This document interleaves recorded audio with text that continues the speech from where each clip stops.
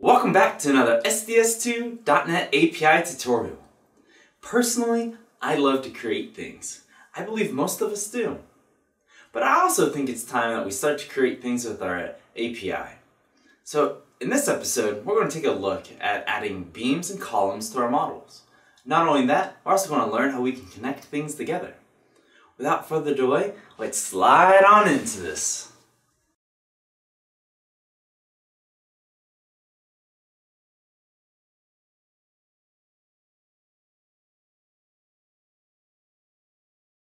I have a project set up here in Visual Studio where I've already implemented the connection to SDS2, opened up my job, and I've started a transaction.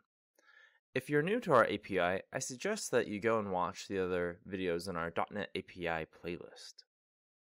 SDS2 has implemented several types of members in their API. We have horizontal brace, vertical brace, beam, column, and several others. In today's video, we're going to mostly be focusing on just beams and columns.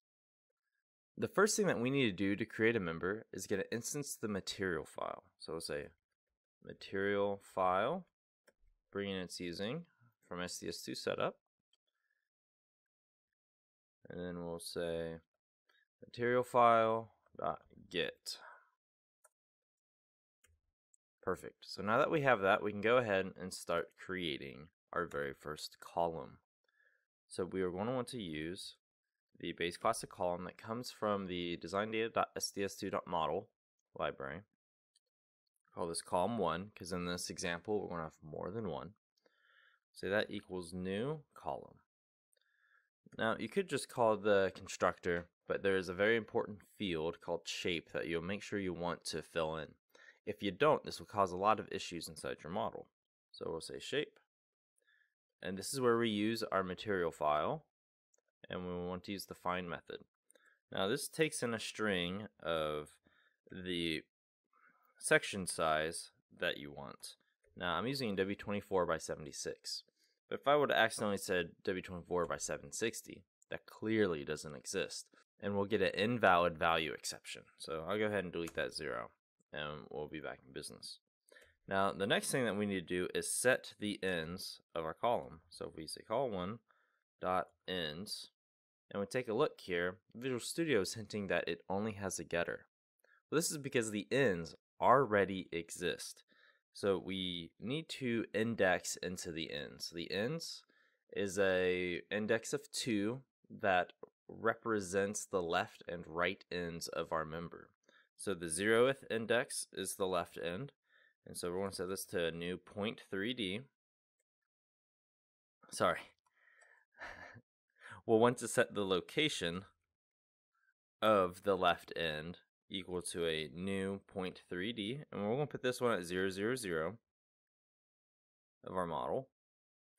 And then we'll want to index into the first indice of the ends, so that way we can access our right side of the member.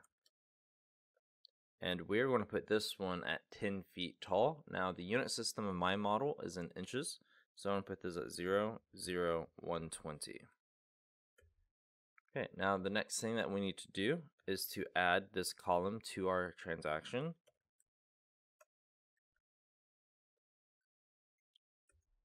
And as far as the column goes, we're all set up. Now, there's one extra thing that we need to do that's been different than all of our other transactions previous, is that we need to make sure that we want to process our members. So we'll just pass in true into our commit down here where it says process members. And now we are good to run it. So we'll say start. And of course I have build errors. Alrighty, so go ahead, we'll just say job is equal to database.job because there is 2 different job classes, and now we'll say start. Alright, so it says the transaction was committed. We go over to SDS2. We see that they do have a column stick, and we open that up. It is our W24 by 76. Now I want to add the other column in beam so I can create a frame. This is done exactly like the previous column, except for the beam, we'll use the beam class, of course, instead of the column. Then all we have to do is set the frames, and don't forget to set those shapes. Okay, now that we have our two columns and a beam inside of our model, we want to go ahead and add some connections to these. So let's go ahead and delete these out of our model. So in order to add connections, we first have to get the component list from our beam. So we're going to say component list, and we'll call this CL is equal to beam.getComponents. Now this component list, just like our ends, is an array, and it has indexes, the 0th index being the left and the first index being the right side. So we'll want to cast each of these components to a connection component. So we'll say CL sub 0. Then we want to set the input specification, and we want to set this equal to new shear tab. Perfect. And then we want to do the same thing for the right side. So we'll say connection component CL. We'll do this for the first index. Input specification equals new auto standard specification.